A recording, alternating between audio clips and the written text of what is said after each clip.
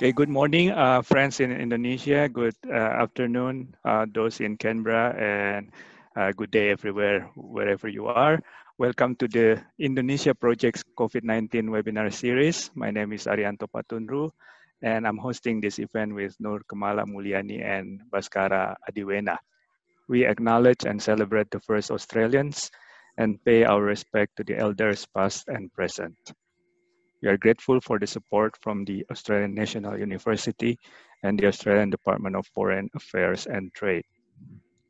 Today, we're going to discuss how firms in Indonesia cope up with the COVID-19 pandemic and how the use of digital technology helps them in that regard. We have invited two distinguished speakers for this webinar. Dr. Moekti Soejachmoen is from Danareksa Research Institute, and Dr. Maria Monica Wihardja is from the World Bank Jakarta office. They will present the findings from their high-frequency surveys on Indonesian firms, Uti with Mbak Uti or Moekti Soejachmoen with the Danareksa's Pulse Check surveys, and Monica with the World Bank's Digital Merchant surveys. I'm sure most of you are familiar with Uti and Monica. Uti studied here at ANU's Uncordon Department of Economics, and Monica at Cambridge and Cornell. And as usual, we will have question and answer session after the presentation and discussion. But if you want, you can write your question anytime on the Q&A box, not on the chat box, and we'll attend to them in the Q&A session. So for the first presentation, let me invite Uti to start and share her presentation. Go ahead, Mbak Uti. Okay, thank you, Aco. Thank you for ANU Indonesia Project for inviting me, sharing some of the DRI research and that we presented in the DRI Pulse Check. So I will share my screen. Okay. Okay. So first, I will talk about the COVID situation and then follow on by the impact to business and how they cope with this impact of the COVID pandemic to their business. If we look at the COVID situation, we know that globally the positive case is still continue to increase, although some of countries like Thailand and Malaysia but Malaysia recently also have an increasing number of cases. And if you look at the United States, I'm afraid that they will have the third wave because the graph is start to picking up again. And for Indonesia, we know that currently it's kind up and down, but still in the high rate of a positive case of COVID. And this COVID actually have the effect of the all economic system, like Baldwin mentioned in one of his paper about how COVID affect the economy, not only on the household, but also in the business sector, government and financial sector. We can, if we remember, like the first impact of COVID globally is when they have an international supply chain disruption. When China announced that they have this positive COVID in January and they locked down their port, it's actually affect almost all the supply chains globally and also in Indonesia. And if you remember, in Indonesia, our economic growth in the first quarter actually declined below our expectation, because first we still expect that our economic growth in the first quarter is still high because we only have this restriction on the mid of March. But since the lockdown in China, which actually disrupt our supply chains, the import from China actually is already impacted Indonesian economy so much in the first quarter of 2020, and then the second quarter, it's as expected, is contracting until minus 5.3. This business, the one that we'll discuss in this session, also impacted a lot by this COVID pandemic. As we know, the real sector currently already recovered, and one of the indicators that we use to see whether the economy expanded or contracted, we use this PMI, Purchasing Manager Index indicator. We know that as we see in this graphic, in the March, almost all PMI contracting a lot, like in globally until 40, while the 50 is actually the benchmark. If the indicator is above 50, it means that the economy is still expanded. But if the indicator is below 50, means that the economy start to contract. But lately, from July until September, the PMI in almost countries and also globally is already started to recover above 50, which means that some of the country already expanded, the economy already expanded. It means that there is already the economic activity is recovered, although it's not back to the level before COVID. And this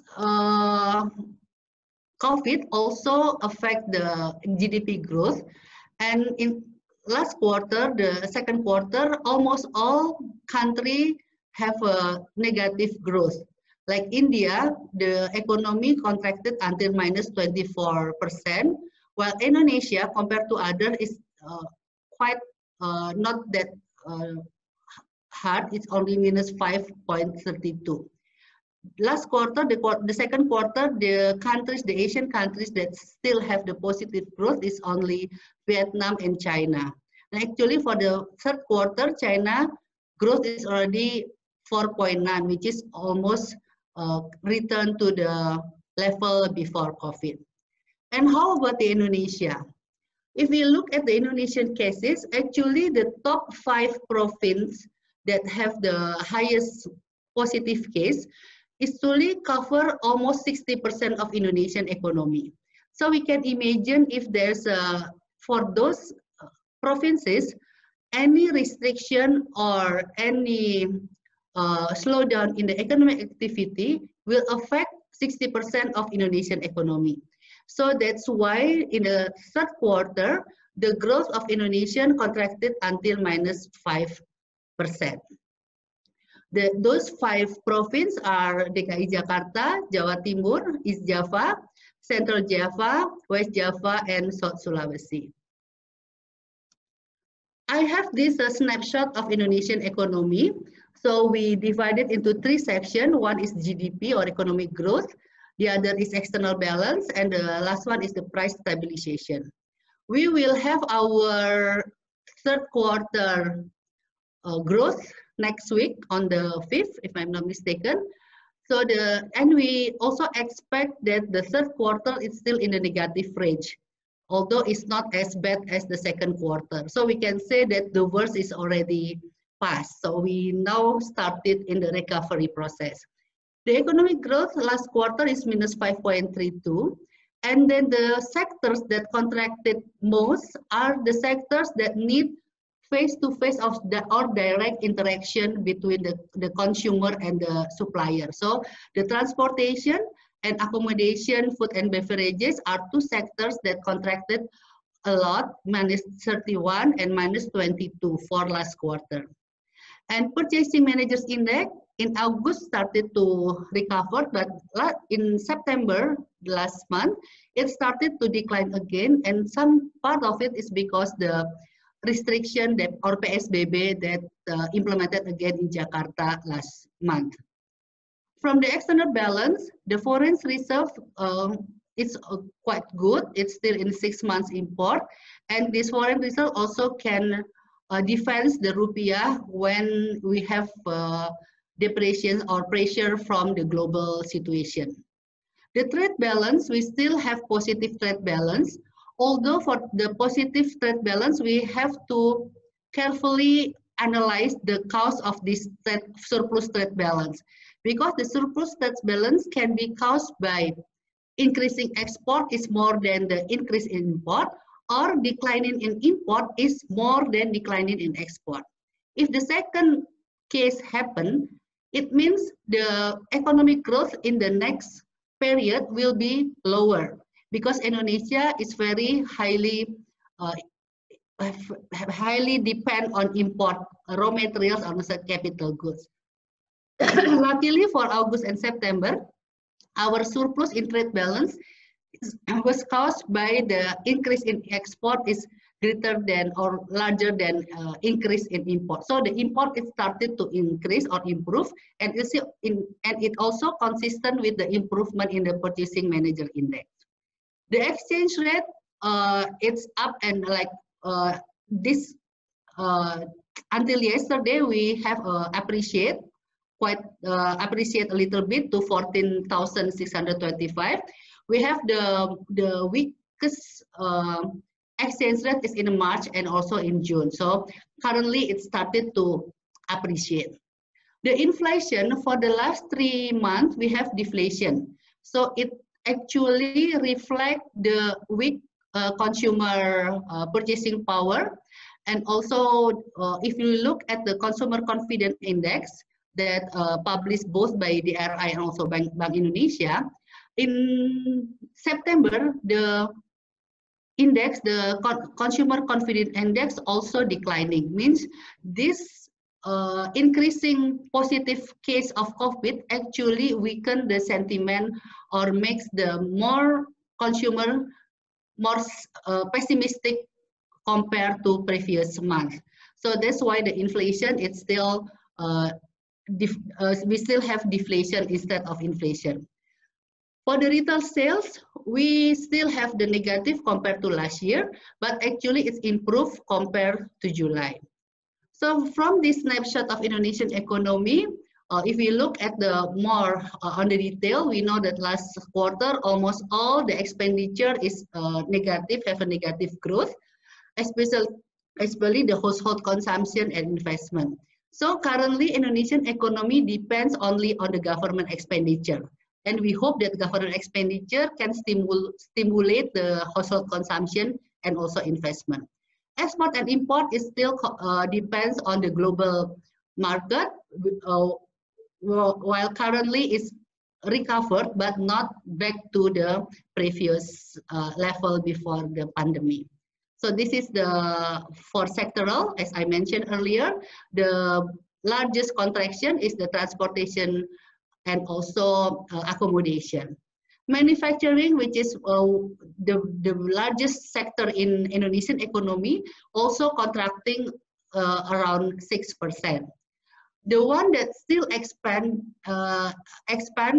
in the last quarter is Infocom, information and communication, because with all this, everything from home, work from home, school from home, actually the demand for Infocom increased quite significantly, and also the health sector, because this current crisis is related to health crisis. If we know one of the indicators that we use to see how's the economic situation is we use this mobility index provided by Google. If we look at this graph, we can see that lately the mobility, what did I do? Okay, the mobility is returned, some of them back to level before the crisis, especially the grocery and also parks. However, if we look at the workplace and also transit station and retail, we see that although there is a loosen of the restriction or PSBB, currently is the PSBB transition, but the level is not returned yet to the level before the crisis. So maybe this will be our new normal. So we need to accept that the new normal after the COVID is not the normal before the COVID. So maybe the workplace, many of the offices or businesses now realize that actually doing work from home is more efficient than doing work from the office, because means that they don't have to pay for the building lease, and also some companies doesn't have to provide lunch and everything, and the transportation allowance. So I think the workplace situation, which is now is only almost declining minus 30% compared to before crisis, maybe this is the new normal. So that's the situation related to COVID. But now how this COVID impact to the business sector? Based to data from the BPS, they have a survey, and then actually the business operation during this social restriction or COVID, they decline. Though like the education service, actually only less than 30% of their operation compared to situation before the COVID. While trading is like 70% compared to before crisis. Transportation is 60%. Infocom and others is just like shown in this picture. From this graph, we know that the social restriction actually affect the business operation, and of course, this declining in the business operation also affect their revenue. And it also from the BPS survey, we know that there is some sector that percentage of company of those sector who experience declining in revenue for like accommodation, other services, and transportation and warehouse sectors. Actually, almost 90% of their companies in that sector experience the declining of revenue. While other sector, the lowest percentage is like water and waste management, electricity, and real estate. We can see that the real estate maybe because the business or the business operation before the COVID is also weak. So during the COVID, the change is not as much as the other sector like accommodation and transportation. This is for the whole business, including big companies and also medium and small enterprises. And the RI also make some survey. We did some survey. We do the consumer confidence index survey every month. So with this survey, we have around like 700 respondents in the 6 areas in Indonesia. So during the survey that we did for the consumer confidence index, we can add some question related to issues or issues that we want to analyze. So I think in the beginning of COVID, around April, we have a survey that asking the household that have business, what the impact of the pandemic to their business. So 90% of our respondent, the respondent that also having business, they said that 90% of them experience the revenue decline. And 30% said that now they have difficulty in marketing their product, because we understand during this restriction, some of the informal sector cannot actually market their product because they have to stay home, and usually maybe they're street vendors, something like that. But with this restriction, they have to stay home and they cannot find their market. Because of that, they have to decline or reduce their product. And also, some like 11% have difficulty in finding the raw materials. This is because maybe of also caused by this restriction, they cannot go to look for these raw materials. They have to rely on the online transaction, and not all these MSME actually have access to online transaction. So what they do to adjust this with this situation? Nationally, the SME that have this kind of difficulty in their business, they reduce their working hours. So the 40% of these enterprises or these companies, small and medium enterprises, reduce their working hours.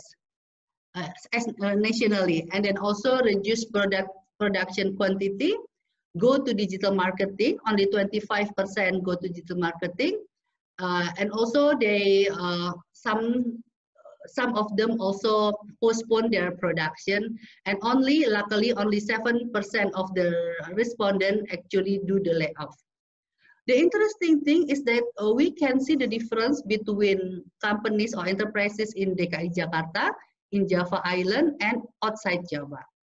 In Jakarta, most of their response, 41 or 42% of the respondents actually now enter the digital marketing. So they know that they can have more market, broader market if they go to digital marketing. And while in Java Island, the response that they do is they reduce the production quantity. So to adjust with this declining of the revenue, actually in Java, they reduce the production quantity, and outside Java, they reduce the working hours. So this, yes? Sorry, Uti, can I cut you just for clarification? There is a question from Bimbika from Prospera. Okay. Could you please explain how you selected the 700 respondents? Okay, the 700 respondents we have in the 6 areas, and we have this. First we select the area, like we have the urban and rural area. The urban area, we have the city of the province and also city of the kabupaten or kota. And then from this, once we already select the area, the city, then we select the kelurahan. And for the kelurahan, we have some methodology to select which household in that kelurahan or in that area we choose as a respondent. And because we do it for the consumer confidence index, we require them, we don't have this panel data, but instead, one of the requirement is that this household is not being surveyed for the last 6 months. The reason why we have this requirement, because this is the respondent selection is for our consumer confidence index. So if we do this, we interview the same individual, it's a high possibility that the answer will be biased because they just get bored to be asked the same question. So the respondent selection is followed the consumer confidence index survey. So we have this methodology. So you also cover small, micro, informal. Yes. Okay, thank you. Yeah. So because we go to because we have the urban and also rural, and this rural sometimes it's just area that in the mountain, or we have the surveyor have to go there for like any mode of transportation. So it's not really easy to access also. Can I continue, Ajo? Thank you, Uti. Go ahead, please. Okay. And next, how based on the BPS survey. So in our presentation, I used 2 data. One is BPS, which is more larger respondent than our DRI survey.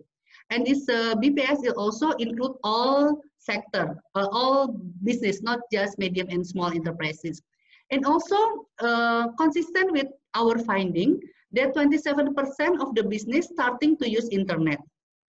And the largest sector that use online marketing on internet because of this pandemic is education sector, manufacturing sector, and trading sector. And 15% of the business actually do diversification. So they're not only doing their current business, but they diversified their business to others. And the sector that doing the most is the manufacturing sector, accommodation, and the trading. And also 5% of the business actually change to other sector, different sector, because maybe they see their current sector is not as profitable, or they cannot get enough return from their current sector. So this is from the BPS. The interesting finding that we have, so last month we have this focus group discussion with the CFO Club Indonesia. So this CFO Club Indonesia actually consists of CFOs or big companies in Indonesia. So we have FGD with 5 CFOs, and they come from different sector. One is services sector, one is the finance sector related to the automotive, one is prudential is insurance, and BAS is BASF is chemical, they provide chemical, and the last one is the petromine, there's oil companies. And actually, the impact of this pandemic to these sectors is different. It depends on their characteristic, their business characteristic. For example, the services, their B2B business, actually the impact for them is very mild. So we have 1 until 5, the scale. 1 is mild and 5 is very negatively impacted by this pandemic. So these services, actually, the impact is only 1 to 1.5. And actually, Indonesia is still can grow double digit. And there is still expansion and relocation from some multinational businesses to Indonesia. So this pandemic also make a realization that actually the world is depend too much to China. So once China have a lockdown, actually the global economy has disrupted. So with this COVID situation, the business realized that they cannot put their business only in China. That's why there is still a lot of opportunity of relocation from China to other Asian countries. And Indonesia actually still, based on this company, the MF Group company, he said that Indonesia actually is still one of these destinations that investors look for.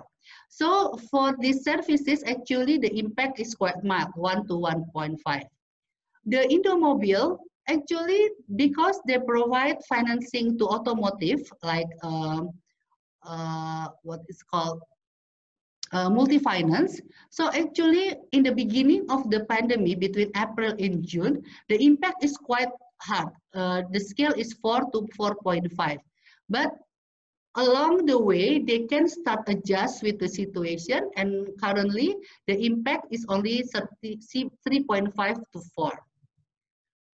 So, and for the prudential, they have two impact, positive and negative impact. The negative impact because now the insurance maybe now becomes the lowest priority of the household's expenditure. So they experience the decline in the premium renewal. So some of their customer who and have the insurance is ended, they not renew this premium. That's a negative side of this pandemic. But the positive side also that they have less what it's called claim, because Prudential also provide health insurance. So they said that they have less claim from the health insurance because many of the customer reluctant to go to hospital. Before, maybe they just have a headache or they have like stomach ache, they go to the hospitals. But with this situation, current situation, I think we just go to the hospital if really emergency.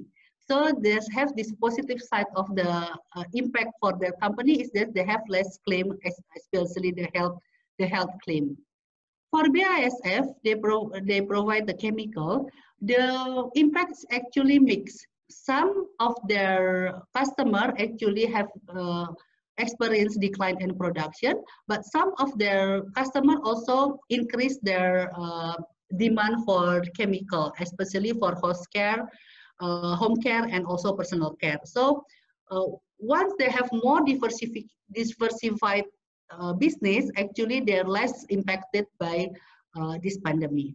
While the petromine, because they have this downstream product for oil and they have a long-term contract, so the pandemic is not really impact their business.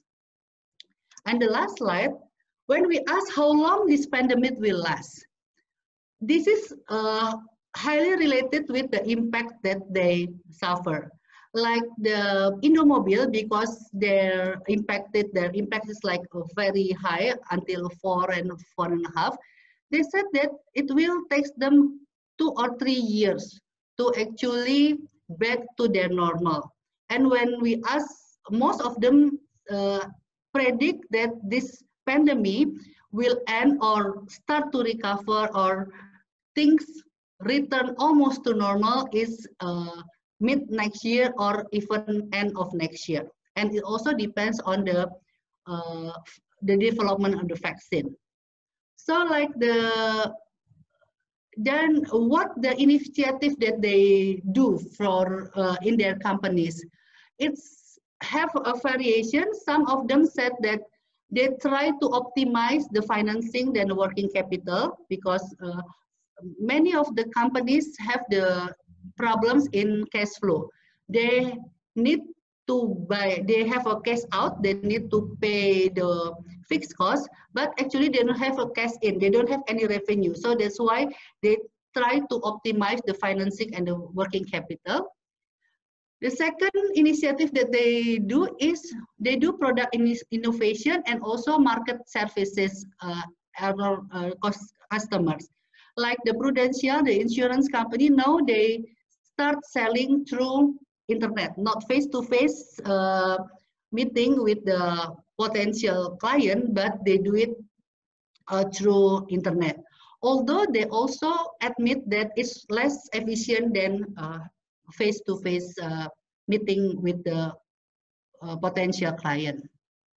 And for the Petromine, they try their service, or the way they adjust their business is they lengthen the payment cycle to help the customers, because they have a long-term contract, but now they modify the payment cycle so it can match with this ability of this client or the customers.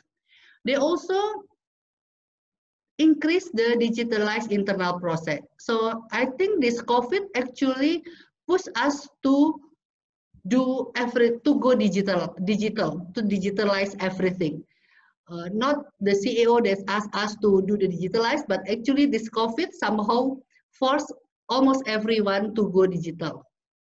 And also with this current situation, they have this freeze in hiring and also try to streamline the organization. So they really see which section that actually can be removed because it's not really affect their productivity. So many of company actually try to streamline their organization. And for BASF, they have another initiative, which is try to have this global efficiency initiative, and also rationalize the office space, because with the work from home, actually they don't need as much space that they need before. So with that, I end my presentation, and then we can discuss further in the Q&A session. Thank you, Acha. Thank you so much, Uti. That's very comprehensive and with very rich analysis of how these firms increase their resiliency amidst COVID. And you're ending with the digitalization effort, I think provides a very good segue to Monica's presentation in the second session. So with that, I'll invite Monica to start her presentation. Over to you, Monica.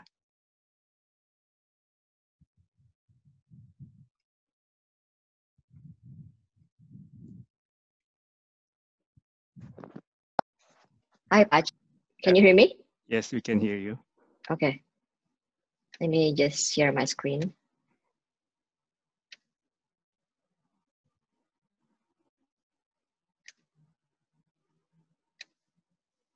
Yep. Okay, good afternoon, people in Canberra, and good morning, people in Jakarta, and everybody else around the world. Nice to see you. Nice to see some old colleagues. This is a little reunion for me.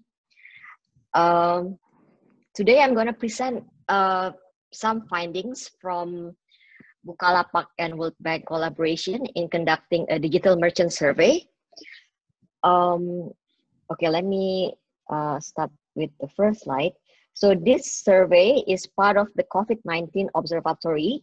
I think many of you have already seen the findings from the high frequency household phone survey, I think a few weeks ago, that was presented by my colleague Ririn and Coco. And this digital merchant survey is part of this project as well. This survey is in collaboration with Bukalapak. Bukalapak is one of Indonesia's largest e-marketplaces. For you who might not be familiar with Indonesia's e-market landscape. It's a short 8-minute survey, and the survey was broadcasted through various Bukalapak chat and platform, including blog notification, pop-up notifications, blog posts, SMS, emails, and the survey was broadcasted to Supercell, who are digital merchants on Bukalapak who paid for premium services to advertise their products more prominently on Bukalapak platforms, and also to non-super sellers with 100 or more transactions.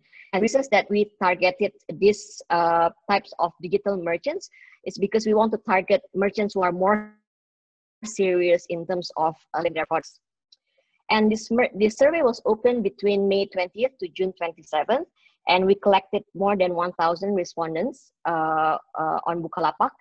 And then we analyzed the survey. We weighted the survey using what is called the calibration rate weighting techniques, based on Bukalapak corporate data that we received from Bukalapak, consisting of the distributions of merchants by their locations of the province, by their sales pre-pandemic in February 2020, and then also based on their highest selling product category pre-pandemic also in February 2020.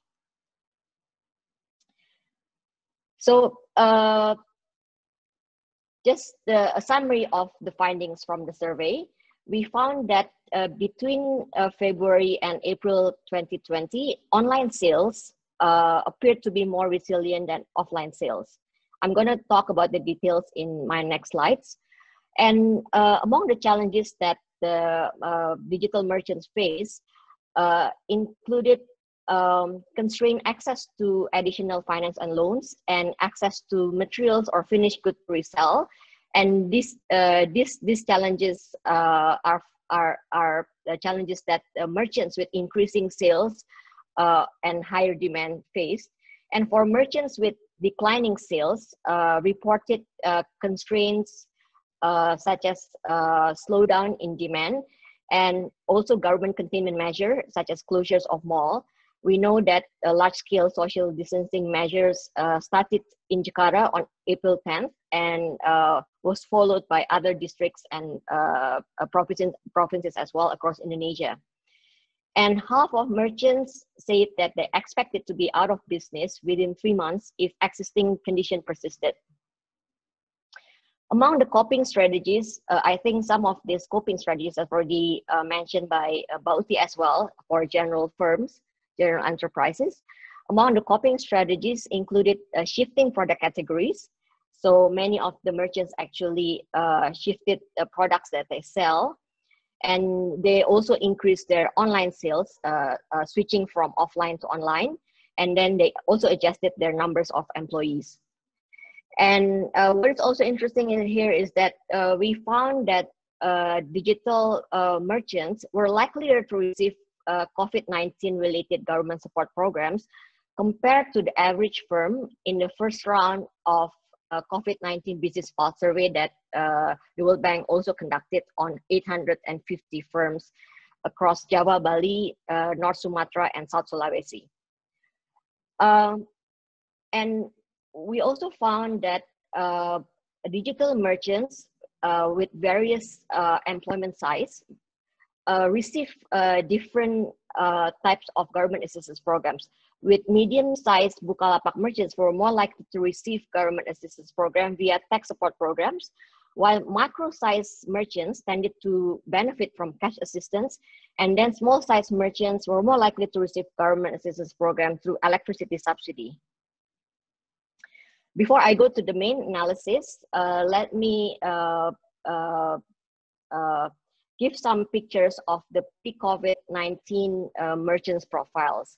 So among the 1,000 respondents representing Bukalapak supersellers and merchants with more than 100 recorded transactions, close to 36% of these digital merchants were also active on two other platforms, namely Tokopedia and Shopee. And the highest share of merchants in pre-pandemic were selling products under the product category hobby and collection. Although this might not be representative of the whole market if we include the non-super sellers and merchants with less than 100 recorded transactions. And 50% of merchants were selling products only under one single product category goods, for example, like women fashion. And on average, 71% of merchants' total sales came from online. And on average, merchants in the sample only employed 3 workers, or can be called micro merchants. So let's look at the impact of the COVID-19 pandemics on digital merchants. So online sales appeared to be impacted less than offline sales. 46% of merchants experienced a decline in their total sales. That includes of offline and also online sales in all platforms, but only 36% experienced a decline in their online sales on Bukalapak. And sales performance seems to be associated with employment size. With micro and small merchants were more likely to experience a sales decline compared to medium and large. And merchants selling essential products during the pandemic were more likely to experience a sales increase. And these products include office products, such as software, table, chair, headset, and baby products, including milk, diapers, toys, and apparently plastic water pool, and health products, including mask, supplement, vitamin, immune boosters, people want to get healthy, and also women fashion. Many of them were selling cloth masks. And among merchants whose sales went up, meeting higher demand was challenging because mainly they don't have money or loan, and they were unable to get additional materials. When we discussed this result with Bukalapak, they said that one of the reasons why digital merchants have been having problems in terms of accessing finance and loans is because between the month of March and May, financial institutions tightened their lending policies, such as a fast reduction in approval rates, credit scoring changes, and a lot of them even like stop lending entirely. And the reasons why digital merchants were having problems in terms of getting additional material or goods to resell was because they were having a raw material inventory issue due to the closing of China's port for some times, as many of them get their imported goods from China. And among merchants whose sales went down, the top 2 reasons why their sales went down were because no demand or demand went down, and then because of the government containment measure, including closures of malls. And we found that for merchants who were impacted the most by the government containment measure were also those merchants who have a higher offline sales out of their total sales. These are also merchants who make a bigger shift from offline to online compared to all other merchants who answers lower or no demand or other reasons for the decline in their sales. The second impact besides sales is on their cost. interestingly, 64% of digital merchants said that they experienced no change at all in their labor cost, but more than half of the digital merchants said that they experienced a total increase in their total cost, mostly coming from input costs and also other costs. Merchants who did not experience any change in labor costs are associated with some product category, for example, home care and women fashion, and less, for example, other product categories such as food. And this may reflect the fact that many of the digital merchants might be self-employed. They're not employers, so they don't experience any changes in the labor costs, and also because many of them were resellers and not producers of goods. Merchants also adjusted their numbers of employees. 7% of merchants increased the number of workers, 18% reduced the numbers of workers. And the largest share of merchants who increased the number of workers came from those merchants who sell products under the home care category. That includes, for example, cleaning equipment, while the largest share of merchants who reduced employees came from hobby and collection. And we also see a slight shift in terms of the compositions of merchants by employment size, with more micro merchants with employment size between 1 to 4, from small merchants with employment size between 5 and 19. So this indicate that many of the small merchants actually reduce their numbers of employees to become micro. So merchants also try to cope with the pandemic with many strategies, among which we see in the data that they shifted their product category. 40% of merchants changed one or more product category during COVID-19, placing home care, such as selling cleaning equipment, as the top product category, with many sellers switching to more food and health, as well as care and beauty. Merchants also slightly diversified their product categories. Pre-pandemic, 51.4% of merchants selling products only under one product category, for example, women fashion. But by April 2020, we see more of merchants selling product categories and selling products under two product categories, for example, women fashion and food. And Bukalapak told us that the fluctuation and volatility was not normal during this pandemic, with changes of product category mix by these merchants within weeks and less predictable. So people staying home makes consumption change significantly. Merchants also shifted business from offline to online. So pre-pandemic, digital merchants already have a high share of online sales, 71%, but by April 2020, they even increased by 6 percentage points to 77% of their total sales being online. And in February, pre-pandemic, 36% of merchants did not have offline sales at all, but by April, another 7%, 43% of total merchants has switched purely online. Merchants who experience a sales decline made a more decisive offline to online shift. Merchants also adjusted their numbers of employees. Firing and hiring was associated with sales performance, with merchants who increased workers were also more likely to be merchants who experience a sales increase, and increasing numbers of workers is also associated with receiving government assistance program. We're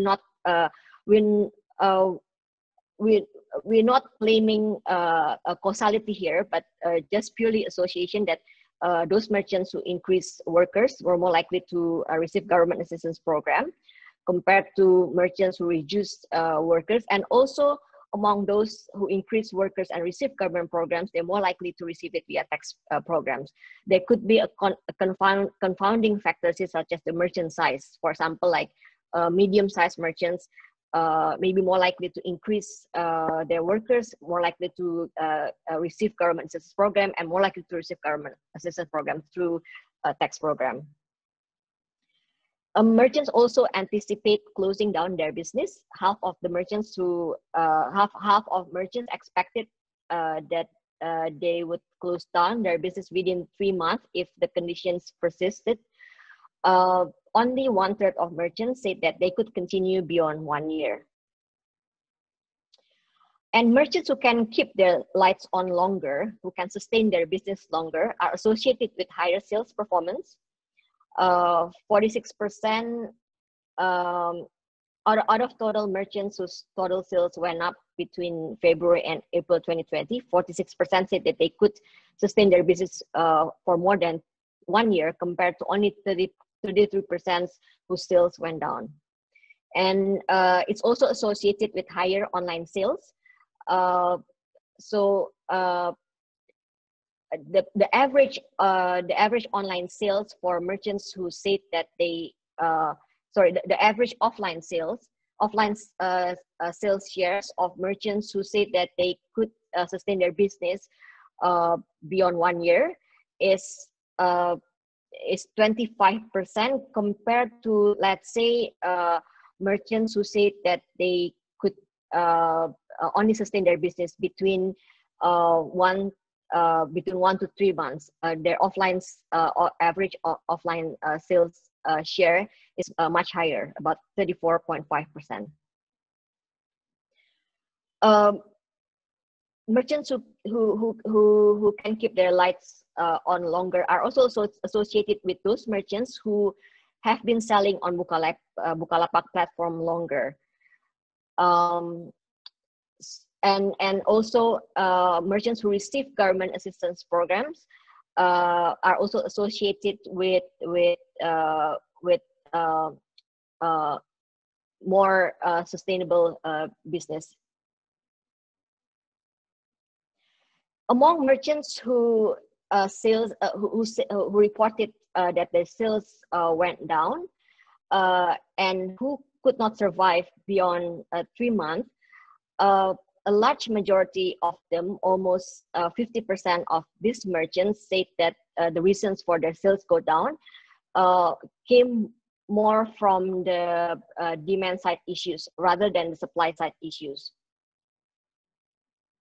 And now let's look at a government assistance program that they received. So 36% of digital merchant survey said that they received at least one or more government assistance programs, and the largest number of merchants who received them received these programs through cash assistance programs. These include pre-employment card, staple food card, family hope program, and direct and conditional cash transfer at the village or at the local government level. And then the second largest share of merchants who received government program received them through electricity subsidy, with small and medium-sized merchants were most likely to receive government program compared to micro and large. But 39% of merchants with a sales increase also received government assistance, while 66% of merchants with a sales decline never received or did not know about any of the government assistance program. And we also see that merchants with various employment size also receive different types of government assistance program. For micro-sized merchants with employees between 1 to 4, they receive government programs mostly through cash assistance. And cash assistance here include pre-employment card, food voucher card, conditional family hope programs, and unconditional cash transfer at the village and local government level. While medium-sized merchants were more likely to receive government assistance program, mostly through tax support programs. And for small-sized merchants, they most likely to receive government assistance program through electricity subsidies besides other programs, which is not too surprising because many of these digital merchants are actually household enterprises. So they also received a government assistance program through household targeted government assistance programs rather than enterprise targeted government assistance program. But then for medium-sized merchants who are more likely to be in the tax system, they're more likely to receive the tax support program compared to the micro and small. And among those who received cash assistance programs, they not majority, but the largest share of them received the cash assistance program through local governments, and this could be could be the result that many of these merchants are actually located in Jakarta, DKI Jakarta areas, which distributed additional local government initiated government assistance program. And 32% of those merchants who received a cash assistance program received it through non-conditional cash transfer at the village level, and 28% received it through pre-employment card, and only 12% received cash assistance through food voucher card, and only 3% received government assistance government cash assistance through PKH programs or the conditional family hope programs. So we can see here that actually digital merchants are not those merchants who come from households who are being targeted for the poor household government programs. Sorry, can you still hear me? Yes, I can hear you. Oh, okay. Okay.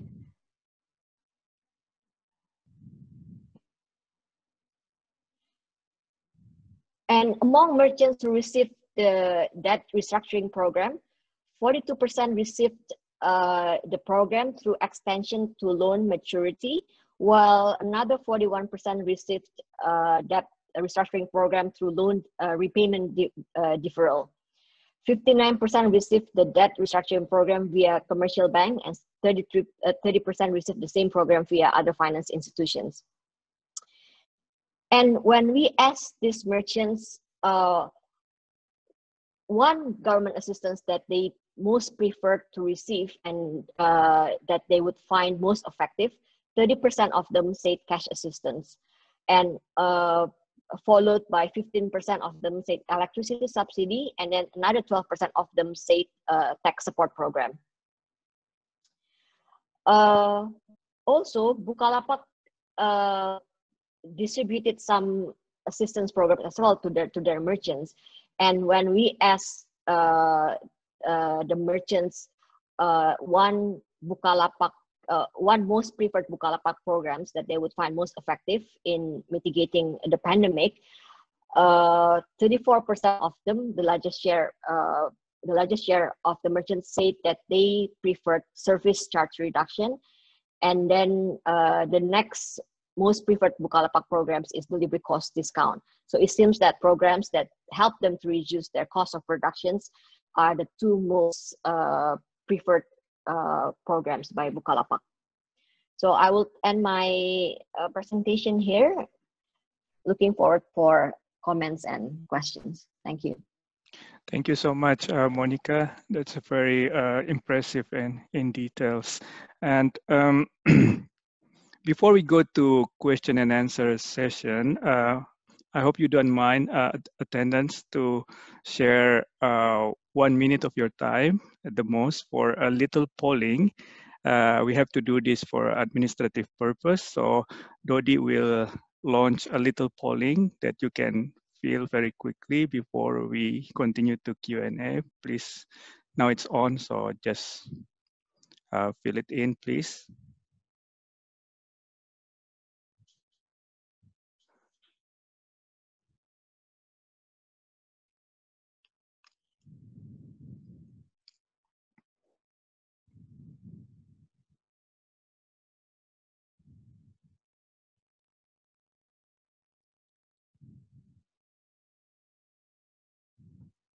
Okay, Dodi told me that we can still continue while you guys are filling in the polls there. So let's go to Q&A. I can see Bang Kahlil has two questions there in the Q&A, but I wonder if Bang Kahlil want to ask question directly.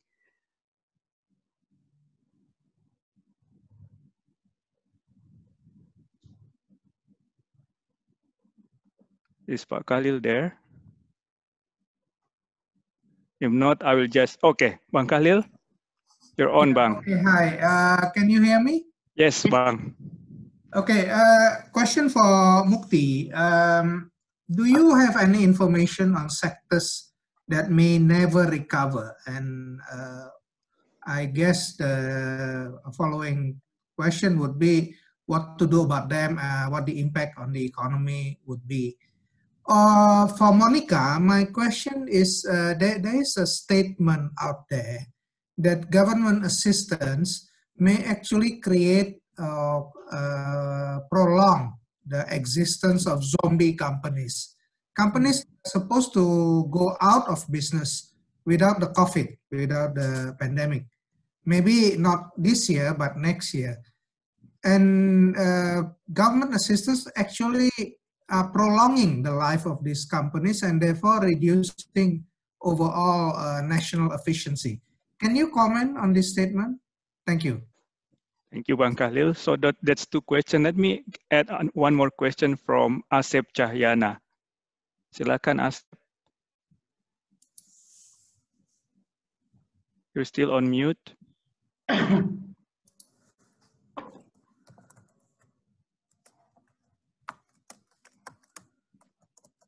Oh, typing. Can Dodi unmute Asep Cahyana? Okay, while we are waiting for Asep, let's just go to answers from Uti and Monica. Uti, can you go first? Okay. Thank you, Bang Kahlil, for the question. I think you also asked this question a couple weeks ago, and I haven't still the precise answer for that. But I think the question is which sectors will never recover. I think there will be many sectors that will change their business model, and it's especially the one that have required face-to-face interaction between the customers and also the service provider.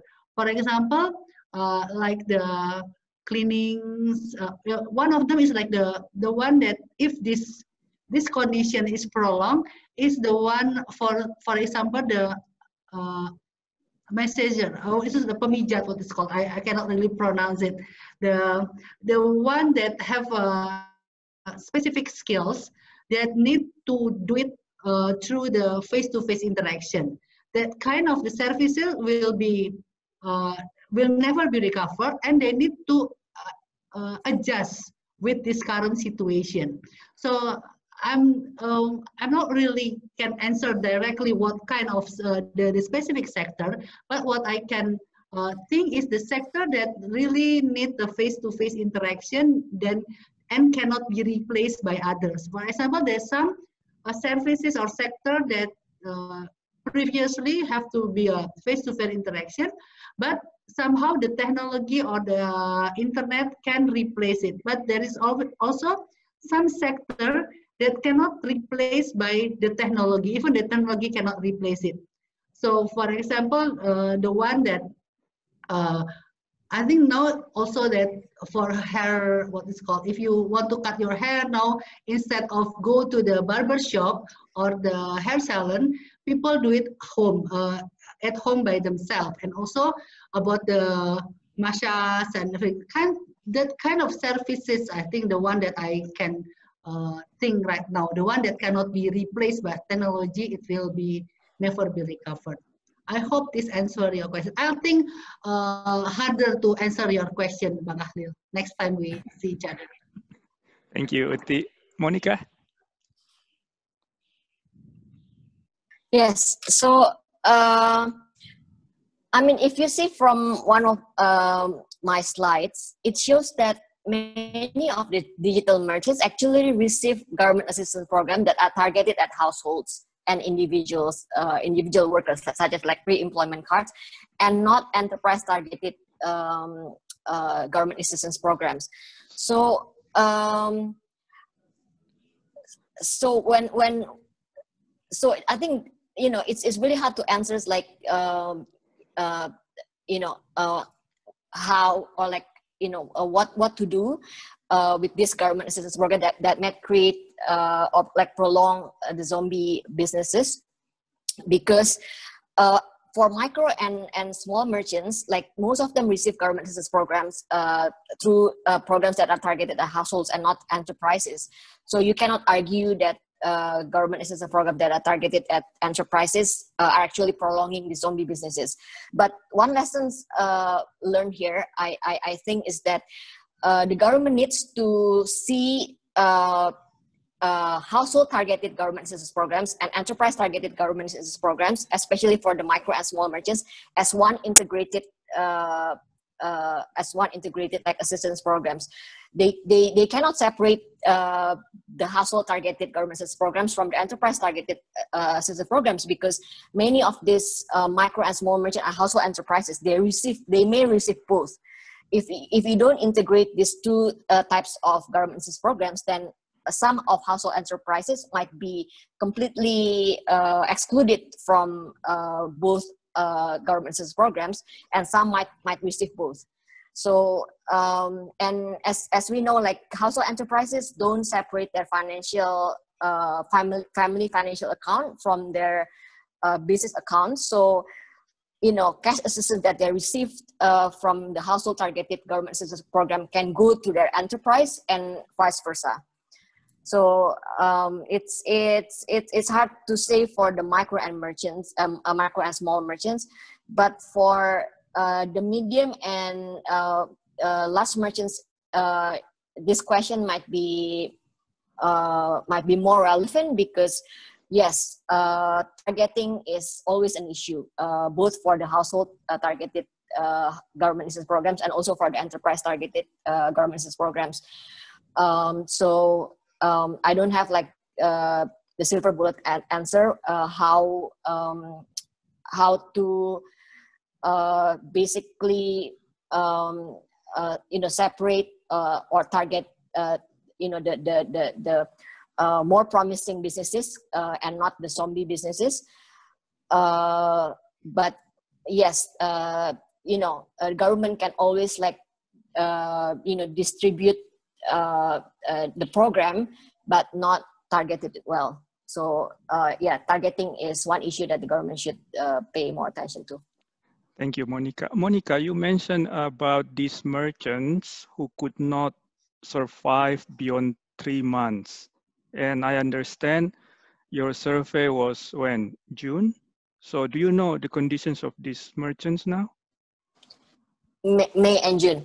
So the good news is that we're planning a second round for this survey. So Bukalapak has agreed to do a second round, so we can come back to these merchants again.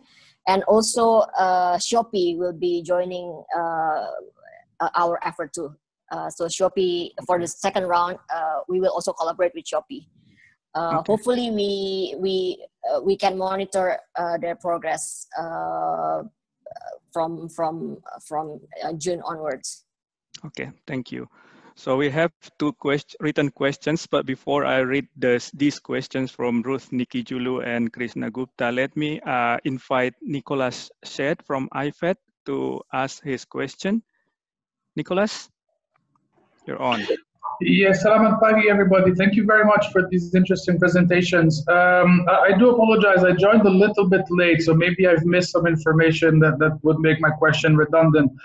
But I wanted to ask if, through your surveys and studies, if you've seen any particular difference in the responses from SMEs in rural and the agriculture sector compared to the more urban and SMEs from other sectors. The question is of particular interest for me as IFAD. We are the International Fund for Agricultural Development. So we support a lot of rural and agri-businesses. So I would be interested in knowing if you've seen a big difference in the way that they have responded or the impact that they are facing due to COVID. Thank you, and over. Thank you, Nicholas. let me first invite Hal to give his comment. Hal? Oh, thanks, Acho. But maybe I should wait in the queue. I think Krishna and Ruth were ahead of me. Yeah? Okay, let me read their questions then. There is one question from Ruth to Monica. The figures on the early slide 10 and 11, shows that almost all large merchants experienced increasing on sales. What are the reasons for this? Do you find any shift on the consumer preference, which now prefer large merchants compared to smaller or micro ones? And the third question is from Krishna Gupta. Do we have, to both speakers, do we have a sense how hard it is for these firms, large and small, to go online and or broadening their business scope? I imagine only larger firms have the capacity to do that. Perhaps this question relates more to Monica than Bu Uti, but you can also address that, Uti. So maybe I'll start with Monica now and then to Uti. Silakan, Monica. Yep. To Ruth, if you see on that slide, I actually put a small note that actually there's only one large respondent. So large here by employment size with 100 employees and more. So there's only one large respondent. So when we, when we weighted, I think it'll end up to like 230 something. Sorry, no, never mind. So there's only one large respondent among the 1,000 respondents for large. So that's probably that's why it's like one respondent said that they experience a sales increase. So that's why it looked like it's very big. And for Krishna, in terms of the small and large and their capacity to shift online and to expand their products, this is something that we have not looked at in terms of whether or not those who are larger are more likely to shift online and more likely to expand their business. But I think it's not only about the size as well. It's what I've already showed in my slide is that those who experience more prominent sales decline are more likely to make a bigger shift from offline to online. So I have not disaggregated across like business size, but then that's one fact that those who experience more prominent sales decline are more likely to make a bigger shift from offline to online. And I can imagine that also happens in terms of diversifying their products or shifting products. I mean, those who are struggling more in terms of selling products that are no longer popular during the pandemic, they will make the shift. But again, I have not looked at it in terms of the different capacity among different business size. So I mean, it's a good comment, and I will look at it. I think there's a good policy implications if we disaggregate it by business size. Okay, Uti. Yeah, I think for the first question, whether we can distinguish between rural and urban, we haven't disaggregated between urban and rural. We have the data, but we haven't really see is there any difference pattern between urban and small and medium enterprises and urban and rural. But we can, our data is available for that. And then the last question about whether only large company can expand to the online marketing or online business. I think it's, I agree also with Monica, it's not only because of the size of the firm, but it's more on the willingness of this the business owner itself, because like Monica said, maybe the one that experience a drop in sales, then they realize that actually they can recover their sales during using this online platform. And also, I think I noticed that during this pandemic, actually many of the small and even micro or medium, micro or small enterprises actually started their business using online. So there's a lot of these online businesses emerge during this pandemic. So it's not not necessarily depend on the size, but they, for one who sees the opportunities, then, and also it's not very difficult to start the online platform or online business currently in Indonesia. Thank you. Thank you, Uti. Pak Jo, can I make one more comment? Yeah, sure. Yeah, just to add to about these comments as well. So I think yeah, but Uti is right in the sense that going like onboarding online has a lot to do as well with digital literacy, and also, you know, other behavioral issues such as like having trust to go online. And if you see in Mbak Uti's slide, right, the like largest share of the enterprises of the MSME in Jakarta were going online compared to enterprises in non-DKI Jakarta. So it might have to do with you know, not only digital literacy and behavioral issues, but also could be like internet access, for example. So again, like it's not necessary that is about like employment. It's about business size. Okay, thank you. Next, I'd like to invite Hal, and then Risti, and then Bimbika from Prospera. So Hal, you go first, please. Yeah, thanks, Acho, and hi again to Moekti and Monica. Terima kasih banyak. Really interesting talk. I enjoyed it and learned a lot from it. Just a couple of questions, if I can. First of all, a general point, is the IT system holding up okay? I mean, it's in all countries, it must have been under tremendous pressure to the sudden surge of youth in IT. And so did you get any sense of that from the survey of whether the IT has been holding up? Because that's crucial, I guess, to the transition to e-commerce. A second one, and this is perhaps a little bit like what Khalil was asking before. So you mentioned, Moekti, the cash flow story. Do we get a sense of what's happening? I know it's not the primary part of the survey, but it's kind of interesting to know. I mean, do you get a sense of there being serious, you know, zombie debtors in the system, or how firms adjusted? Were the banks lenient in calling in credit lines, or did they extend credit lines? Because I guess after Bank Indonesia liberalized some of the monetary policy provisions.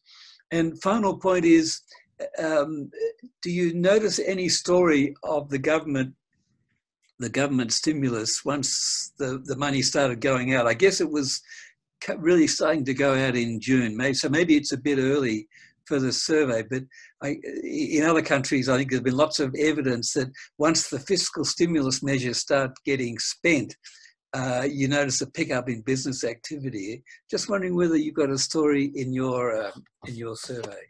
But thanks again. Great to see you both, and thanks very much for really interesting talks. Thanks, Hal.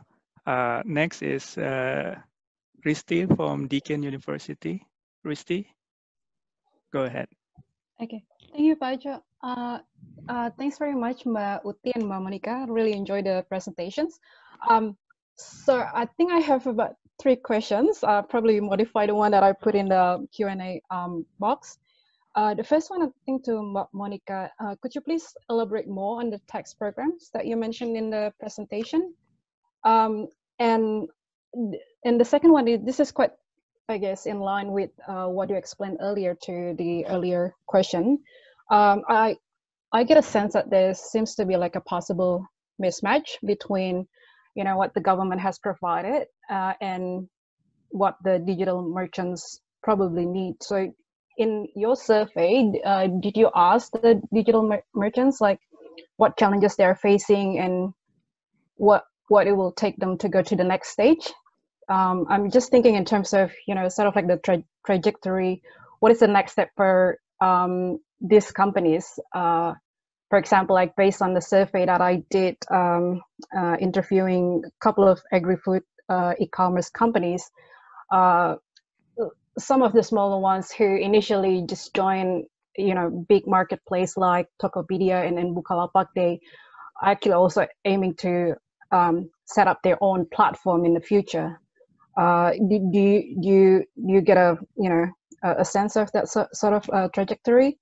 And I think the last one probably can also be answered by Mbak Uti. Do you see that whether this positive trends in terms of increase the online sales will continue post-COVID, whenever it is? Because when we did a survey, so we first asked some of these companies in March, sort of just after the outbreak of the COVID, and then there was very positive story back then. But then when we asked just a couple of weeks ago, there seems to be quite a change in the trends. A bit declining consumption, I think, because of the increased job insecurity and so on. So do you also sense the same sort of trends that this all positive and significant increase in online sales probably wouldn't continue in the long run? That's all. Thanks very much. Thank you, Risti. Please bear with me, Uti and Monica, while I'm reading a question from Bimbika. So she's asking, she was curious to note that women's fashion, care, and beauty also included PPE, so i.e. masks, hand sanitizers, etc. Did I get this correct? Did she get this correct? Was that deliberate or for any other reason that you did not have PPE as a separate category? I wanted to understand what the prospects are, i.e. based on measures you are using, ability to survive beyond X months, boost in sales, retain workers, etc. for those who shift towards selling PPE. Did you get that? So let me go first to sorry. What is PPE again? PPE again, Pacho. Sorry, the internet was personal protective bad. equipment. Yeah, masks, hand sanitizers, and etc. So the question was. The question, sorry, I couldn't really get. So yeah, let me read it again. It says curious about women's fashion, care, and beauty that also included PPE in those categories. So was that deliberate or for any other reason that you did not have PPE as a separate category? So instead of separating PPE from women's fashion, care and beauty, but you actually included PPE in the category of women's fashion. So what's the reason for that? Okay, so Uti, can you respond first to those questions? Okay, thank you, Pak Hal. About the IT, whether the IT sectors will holding up after the COVID, I think with this COVID, as I mentioned in my presentation, this COVID actually forced everyone to go online, and also it stimulates these IT companies to improve their services. Because I think now, since everyone's depend on IT, internet, then both the consumer and also supplier try to improve their services. So I think the IT will still have a good prospect in the future. And the second one about the cash flow story, I think maybe most of the company is not go to the bank try to find the credit line, because they see that the demand is not there yet in the market. So they don't have any plan to actually expand or continue their business yet. But then what happens in the company is that they now use their funds that plan to be used for investment, now they relocate their funds to finance their working capital. So if we make the analogy with the household, it's just like in Indonesia, we have these terms mantap, makan tabungan. So actually the company also do the same thing right now. They use their tabungan, their saving, their investment plan to finance their working capital. So that's why I think many companies will take some time for them to actually recover, because now they already use their investment plan to finance their working capital. Because I don't think they go to the bank yet. We can see also in the LDR, the loan to deposit ratio in the banking sector also declining, because bank actually have a lot of liquidity, but both the business sector and also bank are not really doing this loan process right now. About the government stimulus and business activity, we haven't done it in our survey yet, because I think maybe we're thinking about, we have many inputs from many presentations that I made, that actually we can have a follow-up survey just to compare the current situation with the previous situation. That I think your question about the business activity, because many of our survey is focused more on the consumer, not on the business sector, the business activity of the household. So I think it's also one good input for our next survey. We can also ask about their business activities development after several months of this pandemic. Thank you, Pahal. I think that's on maybe the risky question about whether the online will continue after the pandemic. I think for businesses, they will continue the online because they see the convenience and also the benefit in online. But after the pandemic, maybe they will recover their offline activities. So I think they will go hand in hand, both online and offline. Because currently, I think the offline is actually down. They increase the online, but after the pandemic, I think they will continue both online and offline. Thanks, Acho. I think that's all. Thank you, Uti. Monica, over to you. Yeah, thank you, Pahal, for your questions. Is the IT system holding up? Okay. I'm tempted to answer that. We don't need a survey on that, like I experienced. IT issues. Actually, my Zoom app just dropped about 10 minutes before this, and I have to switch phone actually. Anyway, this is not the first time. But yeah, I think Mbak already answered that questions that there must be government accelerated effort to improve the IT system during this pandemic. Can I share screen to answer the cash flow story? Because I would like to show the findings from our Business Pulse survey. So let me share screen.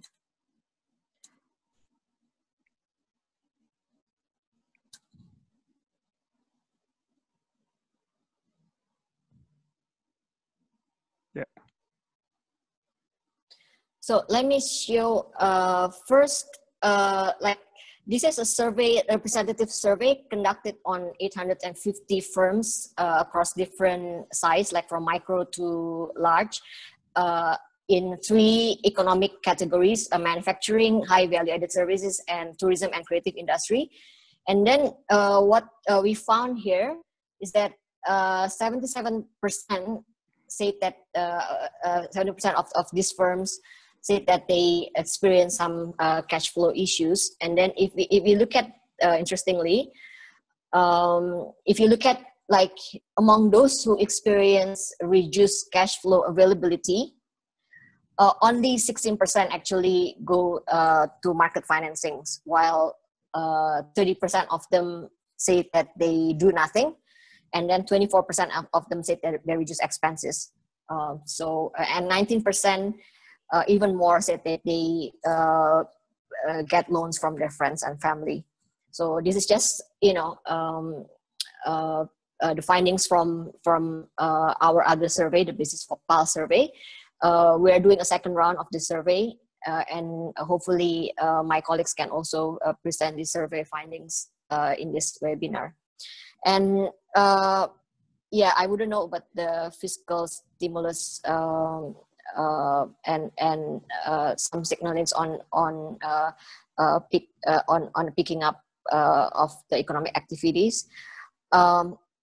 For Risti's questions about the tax programs, so the tax programs are inclusive of many of the government tax programs, and that includes, let me read out to you. So the tax programs include tax deferral, reduction in tax payments, or reduction in tax rates, and or tax refund, cash flow from VAT refund, and or income tax refund request. So it's basically inclusive of all tax support programs that the government has been offering. And then in terms of the possible mismatch between government provided programs and what digital merchants need, and how many of the agri-food e-commerce businesses want to have their own platform. So I guess, okay, first of all, digital merchants are only like a small niche among like maybe the more than 50 million merchants out there, even the micro and smalls, right? So I could imagine that, you know, the government will probably not you know, pay like so much like attention to tailor make you know, specific government assistance program for this like few million digital merchants. I think they will prioritize you know, such programs that cater to like the more than 50 million merchants out there. But yeah, I mean, I can imagine that they have like different needs. But what I can comment about the agri-food e-commerce businesses who wants to have their own platforms, I can see why they want to do that, because a lot of the services that the e-market places offer to merchants, for example, like logistics service, digital payment service, they're already available out there. You know, you don't have to join this platform in order to be able to deliver your goods, because they're already like, you know, Gojek or Grab and other like many other e-logistic companies out there. And also in terms of digital payments, you don't need to join the e-marketplaces in order to be able to, you know, set up your digital payments with your customers, for example. So I think the fact that all these like services, like from logistic to digital payments, are already like available out there, there's less reason for them to join e-marketplaces and more reason for them to set up their own platforms. In terms of whether they will continue selling online, I mean, I guess yes. I mean, yeah. I mean, I think, you know, you know, this pandemic will have like a more prominent changes in the society, including like behavioral. So I think this is one thing that one of the things that will be more prominent than other things. And then from Bimbika, we categorize the products based on Bukalapak classification. So we follow Bukalapak classifications in terms of grouping these products. So we from the World Bank don't really have like much to say in terms of how we classify the products. So that's why you might find like some of these products are lumped together.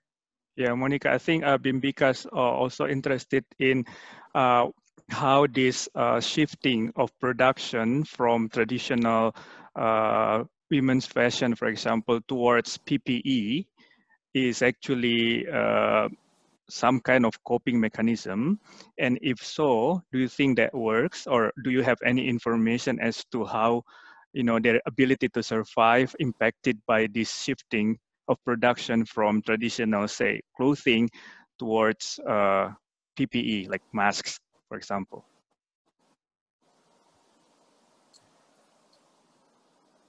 Yep. So yeah, definitely. There's shift from fashion to PPE and health and also food. In terms of whether they will continue to do so, I think it will depends on the demand. Like when the demand for fashion, for example, like pick up again, then I can imagine that they will switch back. But then if the demand for mask, if the pandemic is prolonged, then I can imagine they will continue to sell like the PPE. So I think these merchants are just basically responding to the demand and consumption changes. Okay. Well, thank you so much. I have to apologize to others, Firman, Dendi Mulyana, Chris Manning, Wayan Sukadana, Puspa, and Zafra Nakila.